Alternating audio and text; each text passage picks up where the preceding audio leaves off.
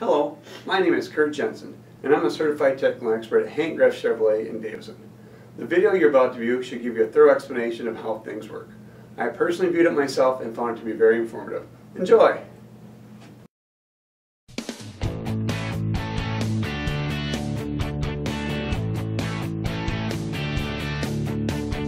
The Volt is powered by electrical energy that's stored in the high voltage battery until the battery reaches a low charge.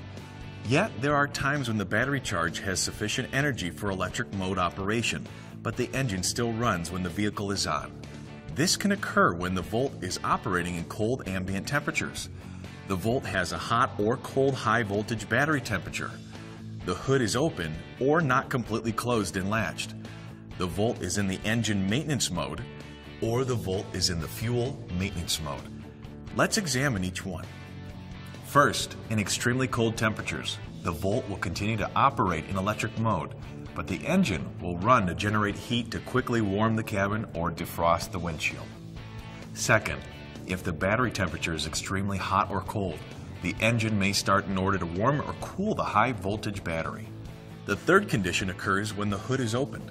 The engine will run, alerting service technicians that the vehicle is powered on for safety. Fourth is if the engine has not been run for about 6 weeks, the Volt may enter engine maintenance mode. This runs the engine for about 10 minutes so components can stay well lubricated. The vehicle will operate in extended range mode during this time regardless of battery charge. Finally, if the fuel in the tank is about 1 year old, the Volt may enter fuel maintenance mode.